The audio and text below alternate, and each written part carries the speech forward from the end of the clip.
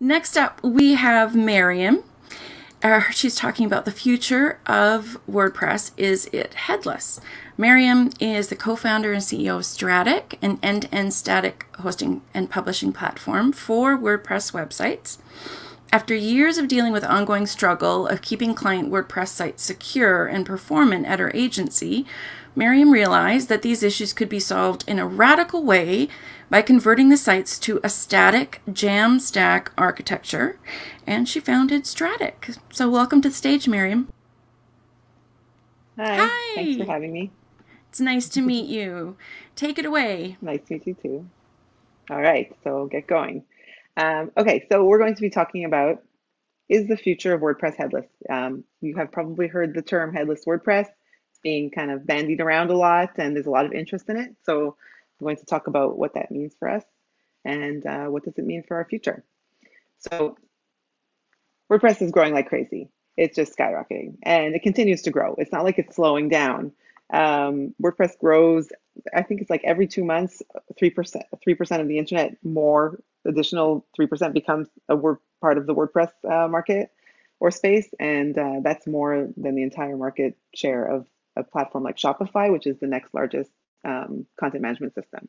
So it's growing like crazy. Um, and it keeps growing because it's awesome. What do we love about WordPress? Why do people continue to use it? It's really easy to install it and get up and running with it. It's easy to use once it's installed. The WYSIWYG editor, now Gutenberg, helps you create pages without having to know how to code and publish them and preview them really, really easily. There's an enthusiastic community like this one of people who are interested in supporting, contributing, creating plugins, themes, and other solutions and services around WordPress.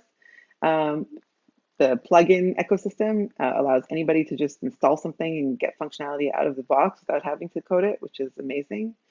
But as WordPress is growing, there are issues which many people experience related to speed, security, and scalability. So if you have a WordPress site, it's very possible at some point you've experienced one of these issues. So your site might feel slow and sluggish or more slow at particular times. You may have experienced a breach of your site due to some kind of vulnerability. Sometimes you don't even know the vulnerability is there. And then once that happens, cleaning up the site can be a big pain. Because the hackers often leave a back door, which is hard to clean up, and then they'll keep hacking your site until you figure that out. And scaling the site either for an influx of traffic or low-level DDoS attacks also can be challenging, and sites can often slow down and crash. And as time has gone on, we've seen that WordPress sites are getting slower. And every day practically there's a new vulnerability of something related to WordPress that is publicized. One of the reasons behind why WordPress has these issues is its architecture. The architecture is what's known as monolithic. So the admin, which is where you log in to manage the content, and the front end, which is what reflects your content updates, are smack together. They're one and the same, part of the same installation, and everything just kind of lives together. That gives a lot of advantages. Oops. Um, oh, right. And because of that monolithic architecture, your whole site is also connected to many different layers of languages and databases and all this kind of stuff. Um, and all of that impacts the functioning of your site. So you have many layers that are powering the site, but also many layers that could be potential points of failure. Um, so you've got that going on with the monolithic architecture and all of those layers. But also developers aren't so excited about WordPress. In 2020, there was a developer survey that was conducted, and WordPress was deemed one of the most dreaded uh, platforms to work with by developers. So what does this all mean, and what can we do for WordPress? We've got these issues. We can't really deny them. And a lot of people experience them, and they cause headaches. And also the developer community at large outside of WordPress is not necessarily excited about working with WordPress due to its stack, the LAMP stack, and also these issues that cause speed, security, and scalability issues. So headless to the rescue. Maybe. Let's talk about what headless is. So headless separates the backend content management from the front end display. It's also known as decoupled. I'll show you what that means. You can use any technology for the front end. So if you're building a WordPress site, you use a theme, and that theme is based in on PHP, the programming language. When you've decoupled the WordPress admin from the front end, that front end that is showing your changes can actually be based on any language. So React, Next.js, etc., which are more popular among developers. The content is accessible via REST or GraphQL API for display anywhere. So it kind of makes your content more portable, and you can publicize it or publish it to many different media, not just your site. It could go to an app and other places. And the front end can also be rendered through a static site generation process. So that means that you run like a build process across your site, and then it generates each page so that it's pre-rendered and ready to serve. In standard WordPress, if someone requests to view a page, that page is built for them in real time. It doesn't actually exist as a standalone file. And you doing that static site generation process has a number of benefits. So this is what a headless architecture looks like. You've got the WP admin and you've got the headless, but they're not, one and the same. They're not directly connected to each other anymore. And the headless is managed separately and developed separately from the WP admin. And the headless gets its content through the REST API or the WP GraphQL endpoints, and that's how the content gets pushed into the front end. What are the benefits of headless WordPress? It's very fast. Generally, often, it can have issues, but you could say in general it's fast. If you do a static site generation process, then every page is pre-rendered and it can be fully served up through a content delivery network. So it's fast everywhere in the world. Standard WordPress site, unless it's super cached, and caching can be tricky, it can't be fully served up through CDN because the content pages don't actually exist. They're not standalone pages. The attack surface is reduced by over 99%. All of those layers, the Apache, PHP, MySQL, and all the plugins in WordPress itself, they're no longer a factor. They're not connected to the front end. They're not there. And so there's very little to attack and hack. They're effortlessly scalable. Again, everything here is like with a caveat, but let's say in general, they're effortlessly scalable, particularly if they're truly pure static files. Then even if a site is hit with a crazy amount of traffic or even some kind of DDoS attack, it generally will scale effortlessly and won't go down. And sometimes you won't even know that that has happened. It's modern and shiny, which is more appealing to developers. There's less WP ops. So this is a term I saw somewhere and I can't remember where, but I like it very much. It refers to the ops, the management that goes into having a WordPress site. Is the server up and running? Are there backups? Are the updates happening? Is there, will it scale? Is there enough resources, etc.? And all of that attention that WordPress needs can be called WP ops. And with headless WordPress, in some cases, in every case, you can use the WordPress admin if you're using WordPress as the decoupled CMS, except for not in every case can use WordPress as you're used to, and I'll explain why, but in some cases you can. So what are the issues with headless WordPress? You can't use page builders anymore. And in the monolithic architecture of WordPress, changes you make are immediately reflected on the front end, so you can view them and see how your changes have impacted the way the site looks. Whereas when it's decoupled, that's not the case. And so you can't use page builders anymore, like Elementor or Gutenberg is even a challenge and things like that. You end up needing to recreate common and basic WordPress functionality. So stuff that we just take for granted on WordPress, like RSS feeds and forms and redirections and all sorts of stuff like that. User management, it becomes a different ball game when you're running it on in a decoupled headless architecture. It demands much more developer resources, first to create the headless WordPress site and then also to continue managing it. Every time you want to do something, you'll need more developer resources than with standard WordPress.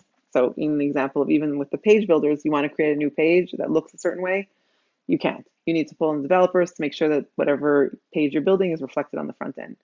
And it can be frustrating for non-developers because of that. And so you end up trying to simplify, but can often end up with like a tangle of stuff. Your back end, which needs its own management and server, and your front end, which needs its own management and server, and different tooling that you're using to integrate it and things like that. And it can start to feel like a bit messier than regular WordPress. So there's different ways that you can do headless WordPress. There's more products out there than there were, let's say, even 6 months ago. There's an interesting product called Frontity, where the front end can be created with React, but it's tightly integrated with WordPress, so you do get some of the benefits of regular WordPress. I'm going to talk about Static because I'm from Static. So with Static, you get to use WordPress as usual, and you get the headless output and all of its benefits. It's an end-to-end platform. So the Static takes care of hosting the WordPress site, which happens in a containerized environment, which shuts down when not in use, through to generating the static, decoupled, and headless version of the site and serving it up through to CDN. Everything's configured for you. You don't have to try to patch together different tools and different parts. It just all is there. You get the ease of use of WordPress and the headless benefits of speed, security, and scalability. You can use your existing WordPress site with standard headless. You've got to throw out whatever site you have and build a new one. Here you get headless without having to throw out your site.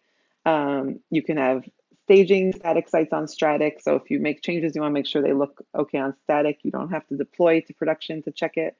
And we have native support for database-driven functionality on the Static site, which is not the case in most headless implementations, where they have to be recreated. So we support Contact Form 7 and Gravity Forms out of the box. 301 redirects are all applied to the Static site. Search, we automatically integrate a very high-quality search solution called Algolia.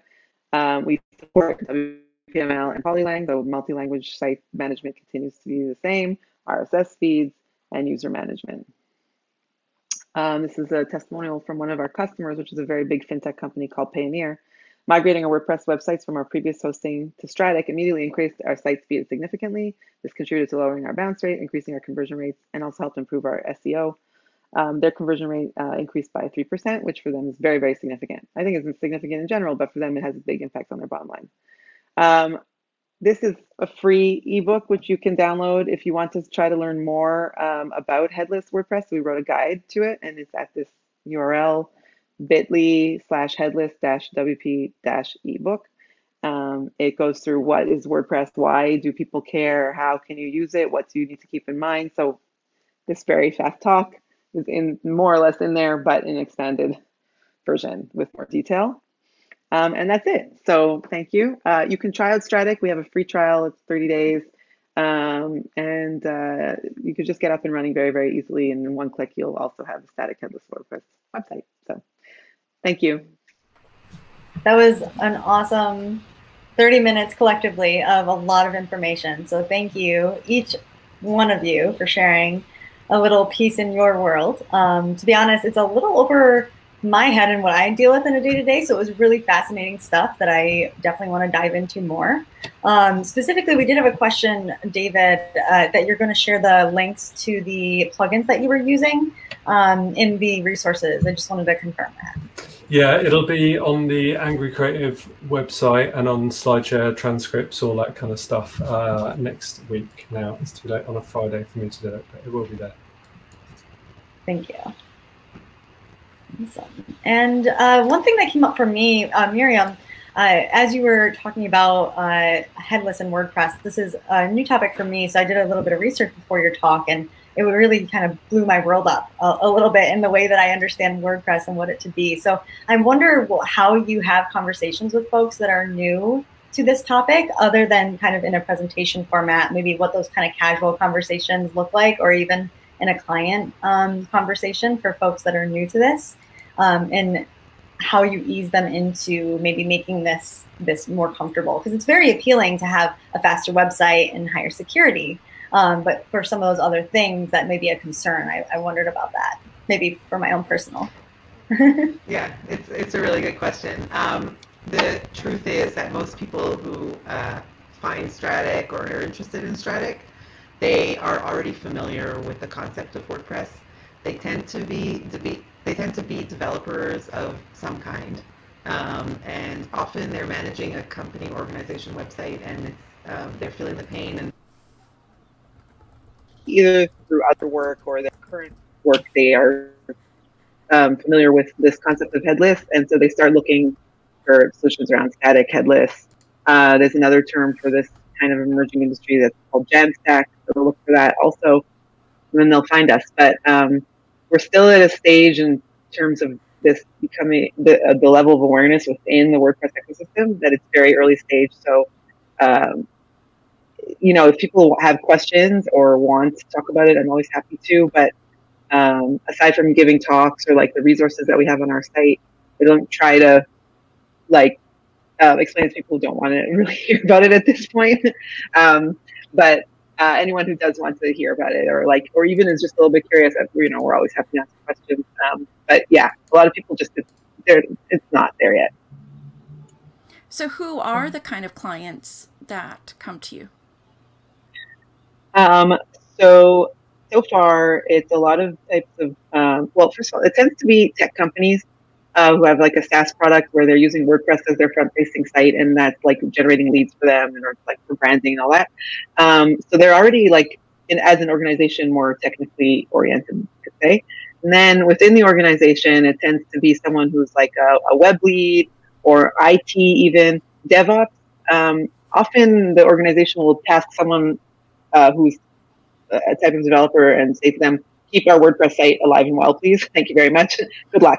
And that person is not so excited about that task that they've been given because it ends up being something that keeps them awake at night. To an extent, like WordPress can be unexpected when it's running in its regular format, and they don't want to have to think about it all the time. And so once they're on Stratic, that's who comes to us. And once they're on Stratic, they report peace of mind over and over. Like they don't. If the WordPress site breaks on Stratic, it's so disconnected from the live static version that it doesn't even matter. You can fix it like in a relaxed way instead of like in hysteria about how the site is broken, that kind of stuff. So yeah, those are most of our customer base so far. Thank you. I know you have to run. Does anyone have any other questions for Miriam? We're good. I'm overwhelmed, but I appreciate you taking the time to introduce the topic. I know with PWA, it just sort of got into it with progressive web apps. I think there was some crossover years ago when PWA first came out about headless. Yeah. Yeah, there is crossover among these different approaches. But like you said, I do need to run. And I appreciate the flexibility around that. And sorry about that. But I'm on Twitter at Miriam Schwab. I can be reached at miriam@stratic.com if anyone wants to email me with questions. You can go to our site. We have a lot of resources there. So happy to continue the conversation. But in the meantime, I must go. So thank you. Have a great weekend. Bye, Miriam. Thank you. Miriam. Bye-bye.